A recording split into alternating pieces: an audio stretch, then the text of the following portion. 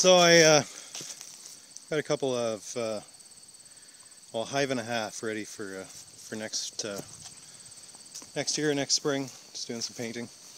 I'm going to see what's going on here. Check my honey supers out.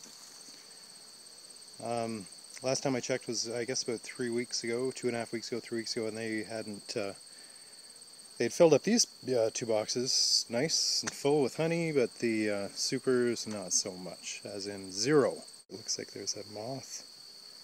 Okay, I'm going to have a good look at that because I don't like seeing moths so close to the hive.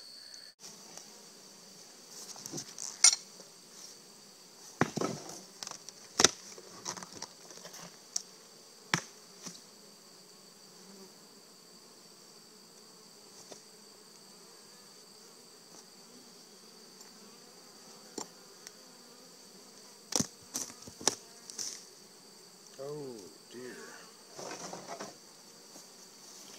Okay, so this is not cool.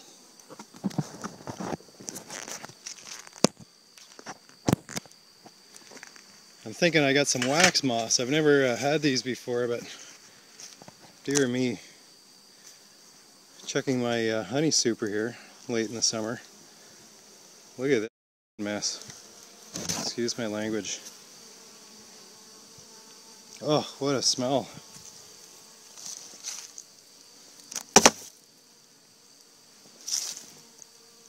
Not good. Not good, guys. So, my guess is there's a good example of the wax beetle moth or wax moth. Son of a gun.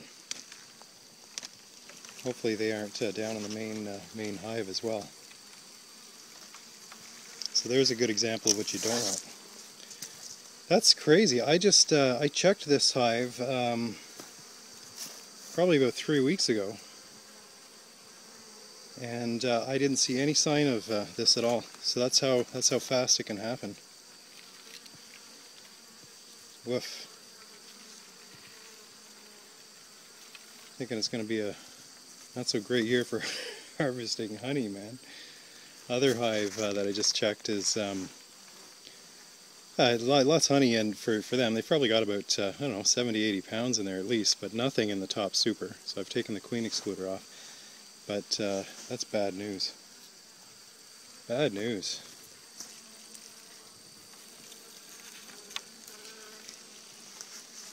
Let's see the larvae just crawling around here.